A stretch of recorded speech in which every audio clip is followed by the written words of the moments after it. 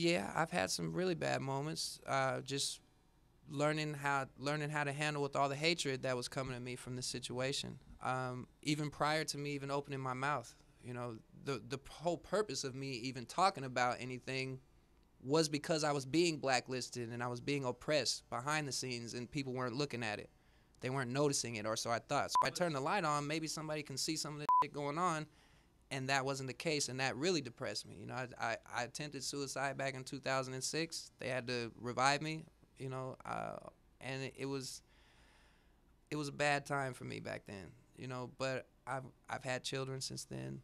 I got married and a lot of different things since then. So I've grown. How many children? I've got 3 kids now. Wow. Yeah. How old are you?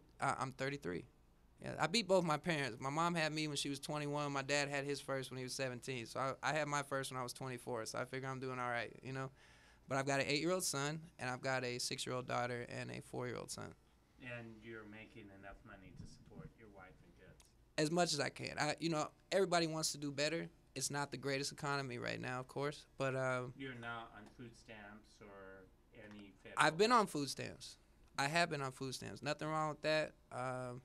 People might say, you're a bum, you're this or that, but hey, when you got kids to feed, you got to do what you got to do, So I work regular jobs. I do my music, take care of my kids. I go to college at Middle Tennessee State University.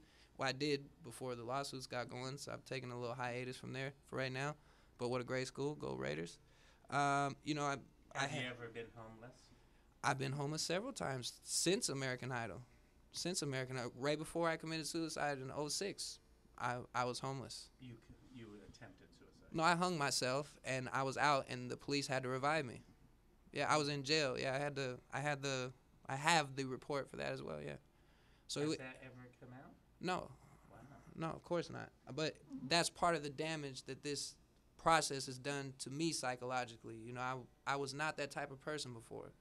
I was very outgoing, very happy, very confident in my skill as a musician.